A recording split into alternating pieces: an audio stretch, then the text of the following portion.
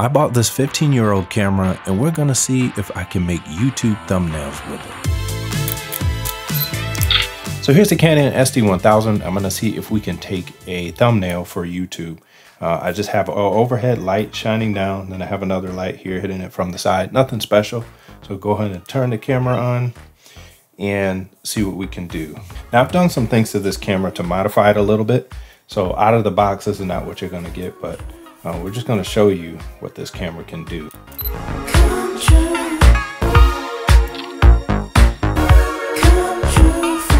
Shot. Let's do another one.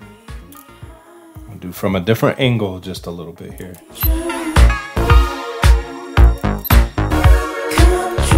I'm gonna do a little video here, just quick to see what we get. Naked in the car.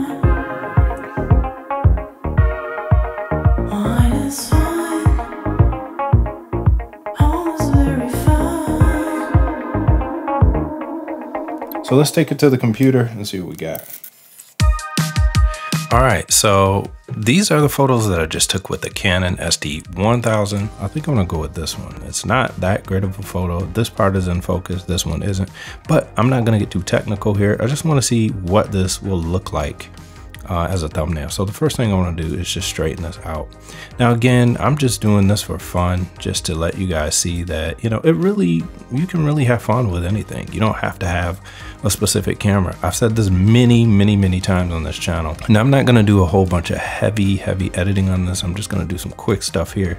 I'm not going to really go over even my editing techniques. I'm just going to throw something on here, just something that I think would fit a thumbnail. If you're going to actually do it, would it be pleasing to the eye? Would it catch people's eye if they were to look at it, and would it make them want to click? Is this camera capable is really the main thing that I'm trying to drive home here. And I'm going to say yes, it's capable, even though this camera is really old.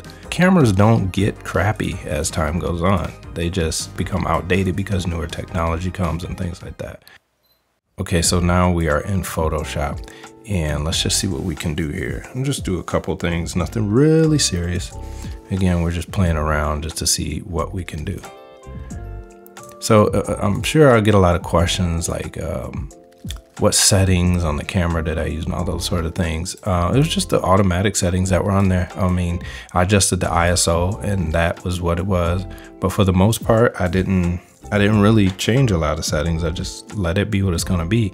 And again, the key is not to overthink any of this stuff because it's really simple.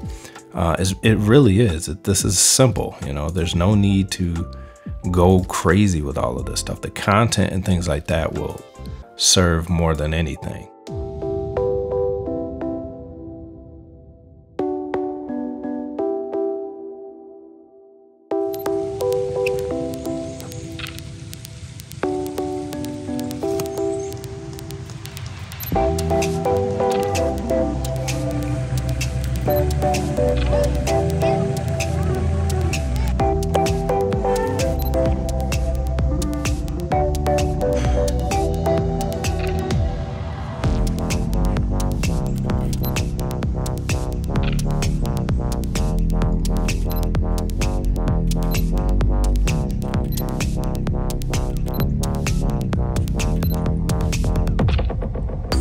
Can you touch squirrels? I don't think I can touch him. No, he won't let me.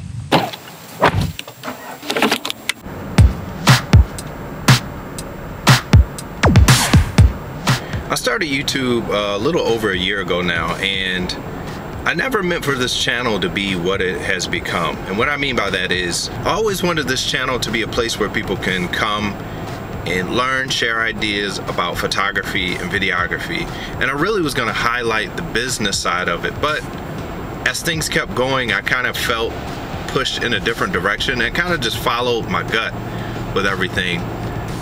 But as I look over my channel, I haven't posted in a couple months now, and for my subscribers out there, I apologize about that. I haven't been real clear on what's going on. There's been a lot of details in my life. I'm not gonna go over everything. I'm alive, I'm well, I'm good. But what I will say is I have had a shift in my focus as far as this channel. During the 2 months that I was away, I've seen and learned a lot about YouTube as a whole, and specifically about this genre of videography and photography. And one of the things I see is just about every channel out there is the exact same channel. You could just replace the person who is leading the channel with another person, and it's the same thing, the same gear. Everybody's selling the same stuff. Everybody's saying the same things. Everybody's trying to get the same type shot. Everybody's talking about the same thing at the same time, and it's really boring. Like I was really bored.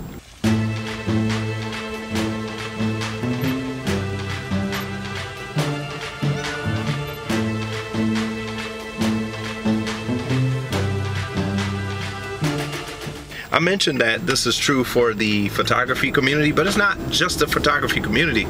This is also the case with tech as a whole. When you look at iPhones and Androids, everybody's talking about the iPhone 14 right now. Everybody's doing the same reviews. Everybody's talking about the same things, the same colors, the same features. Should you get it? Should you upgrade? It's the same thing. The other thing that I realize is a lot of people are just consumers. I've said this before in other videos, but we're just looking for the next best thing, the next best thing. What's the next best? And I've already seen people complain about the i14 that hasn't even been out 2 weeks. And people are starting to get it and they're complaining about it. It doesn't have this, it doesn't do that. Oh, they said it would do this. I wish it was this, I wish it was that. And it's just like, are we ever going to get to a point to where we're content with what we have? I mean, we have great technology in front of us. I mean, we could do crazy stuff with what we have right now. We don't need anything more. Yet there's still people who want more. They want more technology. They want more access. They want faster. They want bigger. They want more light to be able to hit the sensor. They want a phone that could just do much more, and they want it to be cheaper. And I'm just like, where does it end? The people who have YouTube channels, all they do is just gear reviews. They grow like crazy. They just grow. You talk about this camera versus this camera versus this camera versus this camera versus this light, but this. It's like, we're not getting any better with anything. We're just talking about gear. We're just acquiring and getting and getting and getting. But we're not giving. We're not putting information out. We're not putting content out. So all of that to say is, this is really inspired me in a way, more than it has discouraged me, to actually create meaningful content on this channel. Things that people go through in everyday life, and talk about certain topics and things. You know, there's a lot of people out here who are depressed, a lot of people who are sad, a lot of people who are having a hard go at this life thing, you know, and they don't have money for the newest camera. They don't have money for the newest iPhone or the greatest this or the greatest that. They're just trying to get by with what they have. And it would be crazy for me to just talk about the newest things out there so that I can get views and I can grow and then I can get money and I can grow my channel. Sure, I want to grow my channel, but I want to grow it in a way that helps others as well while I'm growing it. I don't want it just to be about me and about the latest and greatest. That's why I'm shooting on this Canon SD 1000. This camera is old. It's 15 years old. It's not great at anything, really. By today's standard, it sucks. But I just want to get the message across through this camera that it doesn't matter what you have. It doesn't matter how crappy your camera is. It doesn't matter if it doesn't have all the latest autofocus, if it's not good on low light. Who cares? Grab a flashlight and shine it on your face if you have to. If you have something that can help people, whether it's a story, whether it's something that you went through that you overcame, share it. Who cares how crappy the quality is? Just put it out, and if it can help somebody, then great. I hope that's the case. But anyway, that was just a little rant, and it was also a test of this Canon SD 1000 camera. Like I said, this camera is really old. If you want to get one, you can get one on eBay. They're hard to find now because people are starting to go back into this realm of these ancient cameras or these nostalgic cameras. But you can find some on eBay and things like that. But even in that, don't get caught up in trying to find one of these on eBay because it looks cool or because another YouTuber has it. Just use whatever you have, even if it's an old flip phone. If it can do video, post it. But that's my rant for today, and I know this video is kind of all over the place, but that's basically what I wanted to say. But until next time, I'll holler at y'all later. I'm out. Peace. This is the Canon SD 1000, a point and shoot camera that came out in 2007. Now this camera came out just 2 years after YouTube started, and it was around the time the classic song Chocolate Rain by Tay Zonda dropped onto YouTube and went viral. Now by today's standards, this isn't a super high quality camera. It has a 7.1 megapixel sensor, a 35 to 105mm f2.8 zoom lens with additional digital zoom and autofocus. It also features a 3-inch LCD monitor, and this camera also shoots video 640 by 480 at 30 frames per second and 320 by 240 at 30 frames per second. It also features something called fast frame rate that shoots at 320 by 240 pixels at 60 frames per second.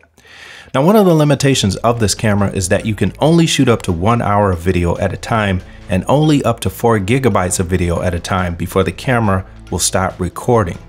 Now, the camera uses a standard SD card to save photos and videos too. Now, the SD 1000 also features an interchangeable battery that lasts for about 2 to 3 hours in my experience on video, and can last a few days just taking photos with no flash.